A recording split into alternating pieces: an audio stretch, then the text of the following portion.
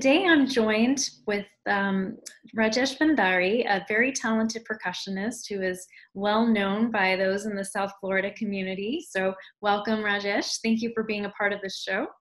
Pleasure. Thank you. Thank you for having me. So for those who don't know much about your music or haven't heard you play before, tell us a little bit about how you began your musical journey. As I understand it, you first developed a love for music when you went on a trip to India with your father. Is that right?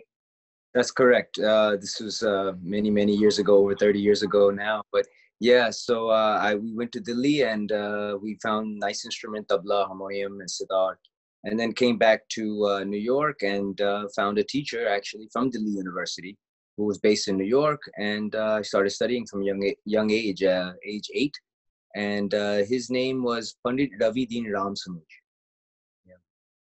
Very nice. So how, since that time, I guess, what type of training have you gone through and how have you really developed your art as an artist?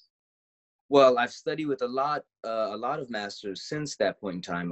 Pandit Samir Chatterjee, Pandit Anindo Chatterjee, Ustad Zakir Hussain, and many others as well. And I've accompanied many artists over the years.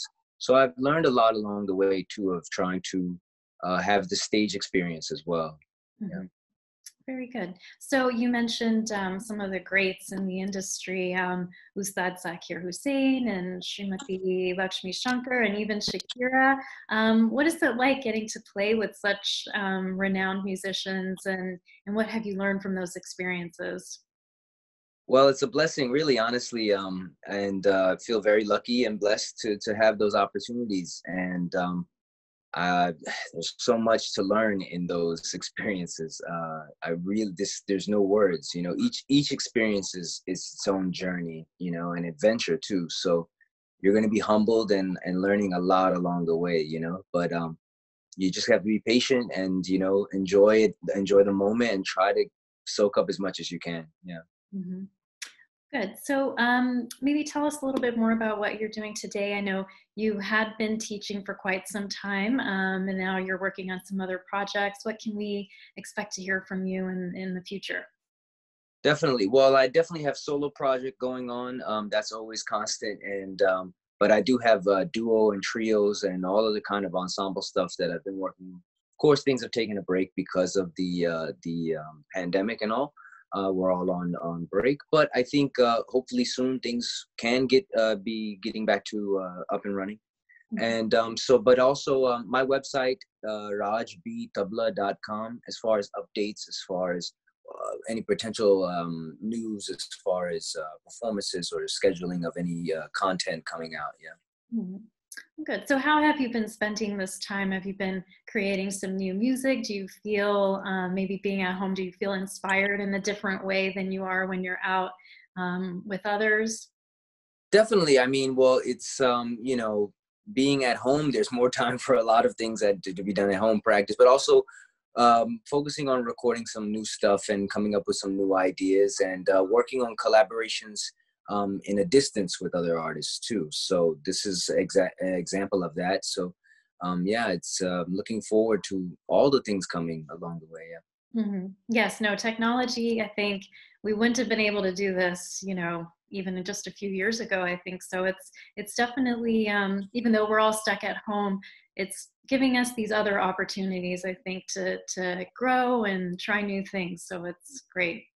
Absolutely. Um, so what do you think, why do you think it's so important for artists to come together like this? And what do you hope that the audience will take away from this performance?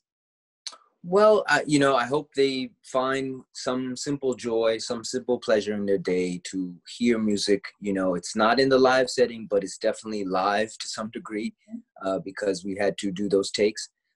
But I would say, yeah, I hope also separate from people the experience of music and art and the appreciation of it, especially being separated from it now. We can't go to the movies. We can't go and see live art. It's nice to be able to have it at least in your own home as someone sent it to you in that sense. And as far as collaborating with artists in this context, it's great because we also have to learn how to be more creative of how to try to get the most out of the idea when we're not in the same room. So some of that inspiration might be lost. but we have to find a new inspiration by being away from each other. So that's always, I think, is stimulating for the creative minds too. Yeah. Mhm. So, Well, yeah, no, definitely. I think we're all learning and growing in this time, and we appreciate that you take the time and give us a little moment of joy, and we can sit back and relax, and that's definitely, hopefully, will bring some happiness to those listening. So, thank you so much for being a part of this, and we really appreciate it. pleasure. Thank you so much for having me.